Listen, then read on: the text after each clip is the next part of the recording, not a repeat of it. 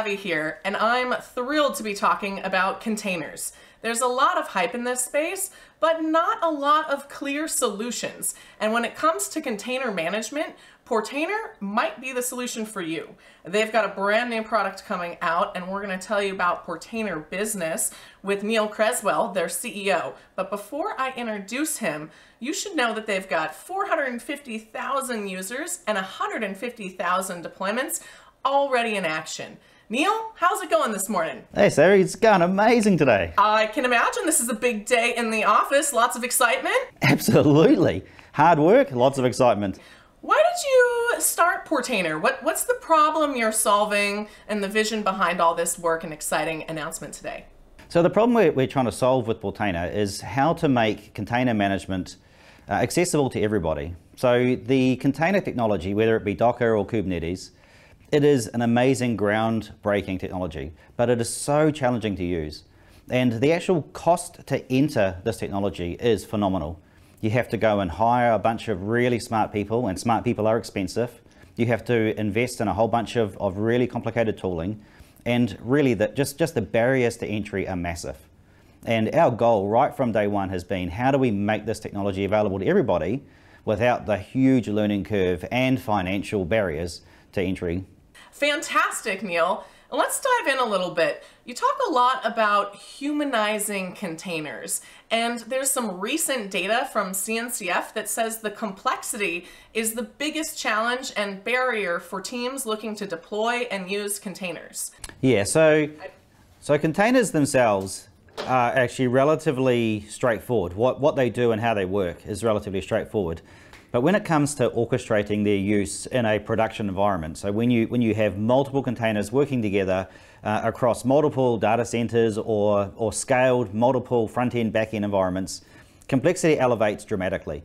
And in order to use these underlying technologies, without Portainer that is, you have to know some very, very complicated languages. You need to know how to write things called YAML. You need to know how to write manifest files. You need to know very complicated command lines.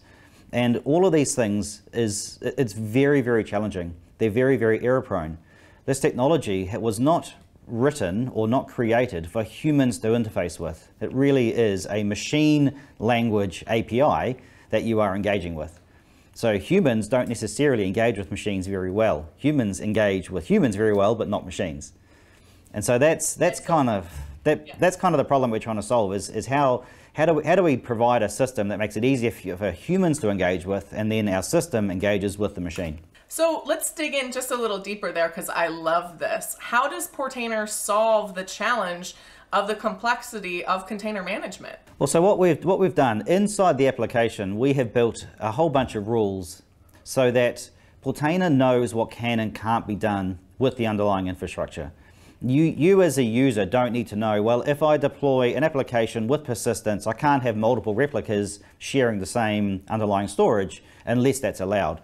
We basically have all these rules built into the application that says, if this, then that.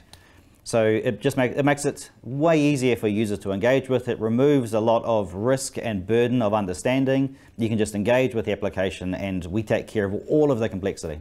It sounds like you've created an intuitive interface for one of the biggest challenges facing developers and teams right now trying to deploy this technology, and that's fantastic. In fact, CNCF says that 41% of teams list complexity as their greatest complaint, and 32% of them list security as their greatest complaint or challenge. Portainer Business solves both, right? Absolutely. So, Portainer Business, and we've obviously moved into the Portainer Business element here, but Portainer Business specifically is targeted around security and compliance. So how do you give greater insight to the CIO and CISO around how people are engaging with and leveraging the container platform? So, the general Portainer version, it's obviously for everybody, everyone can use it, and it's secure, but it doesn't go deep in regards to compliance and reporting and all that kind of stuff. So yeah, I mean, obviously the goal for Portainer is, as I've stated before, to make this thing easy and to make it safe and secure. This means that the product is perhaps for a different audience, as well. I know that you're a very community-first CEO, and we've seen that throughout Portainer's product development. And over the last few years, you designed with someone special in mind for Portainer Business, and this is a persona and a person on a team that you have a very intimate knowledge of. Tell us more. Yeah, well, obviously my background is actually CTO and CIO, so I have an intimate knowledge of what I expect an application to have to put it inside my organization en masse. So having an application over here to one side that is just used by one small team to do something relatively bespoke, yeah, I've got a very high tolerance for that one over here. But as a CIO, and as my right-hand CISO really cares about, once this thing goes wide in my organization, how can I ensure this thing is safe, secure, that there's no backdoors, that there's no open CVEs, that the thing can be trusted and relied upon? And that is what I built into Portainer Business. Yeah, for myself as a CIO, what would I expect? I'd expect these capabilities, these characteristics of the application.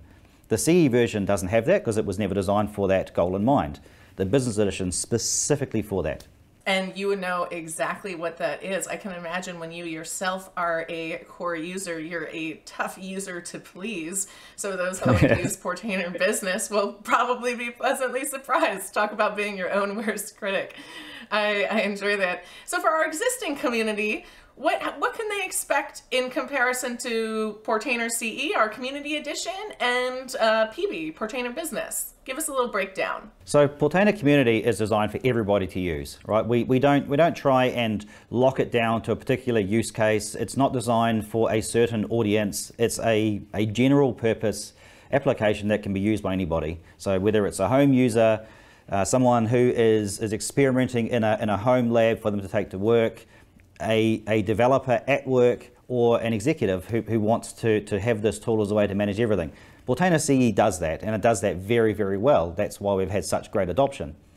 Portainer Business is for a very specific use case where it is deployed en masse inside a large enterprise or a standard commercial use case, but where you must have that further degree of security and compliance, and also better control, better granularity, better role-based access, better fine-tuning of resource allocation. So it's a specific use case. Neil, can you talk us through some of the features of Portainer Business that you're most excited about? One of the biggest features is role-based access control. Now, we've had this RBAC feature for Docker for quite some time now, but in Portainer Business, we've extended that to include Kubernetes as well. So now we've got really fine-grained access control right across the spectrum, whether you're a Docker standalone user, Docker Swarm, and now Kubernetes. Whatever you're using, we can actually give you very detailed breakdown of roles based on the user type. So it depends if they're an administrator, if they're a help desk, if they're a user, a power user, a read-only user. We've got a role for your particular audience inside your organization.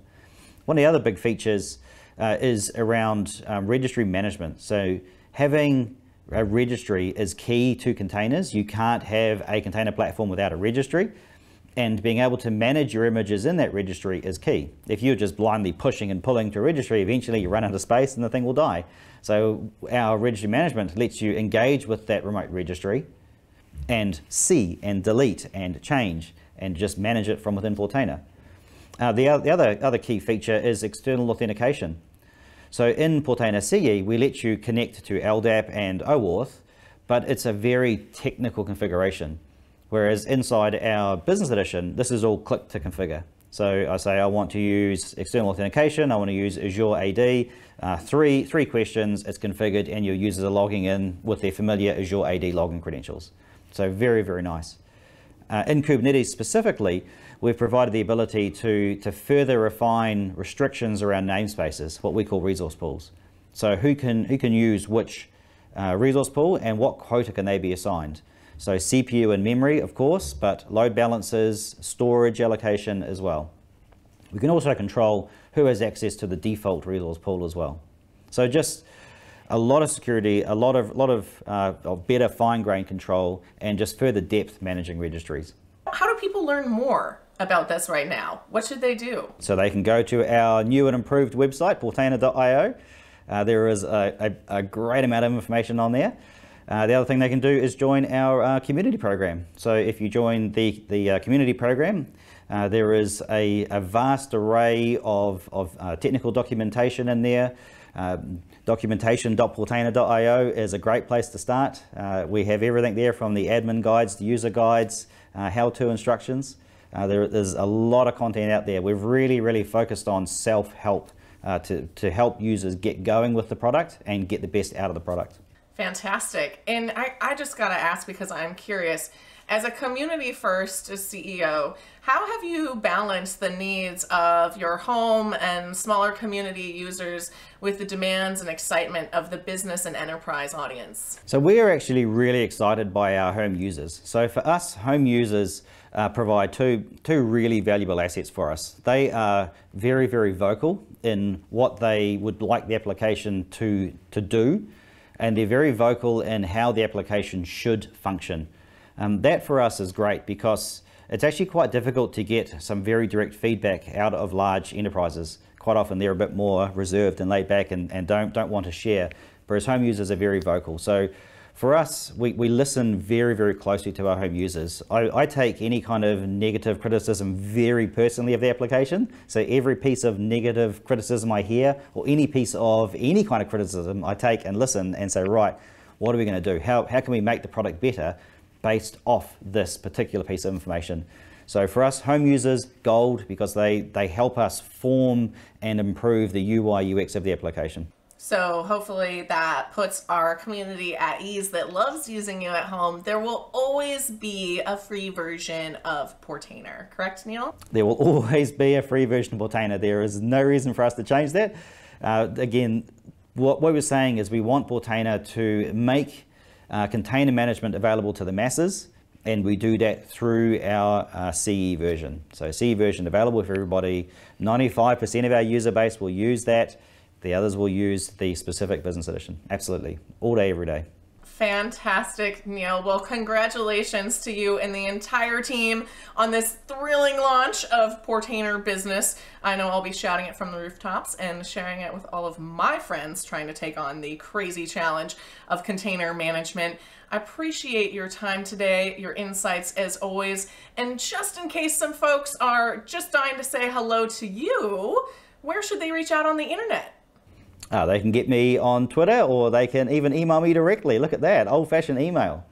We love a good transparent CEO. We'll be sure and put Neil's contact details as well as where you can find our documentation and further info about Portainer Business in the comments and as well as in the video description here. And most importantly, thank you all for taking the time to join us for this interview today. We sincerely appreciate your attention and your support.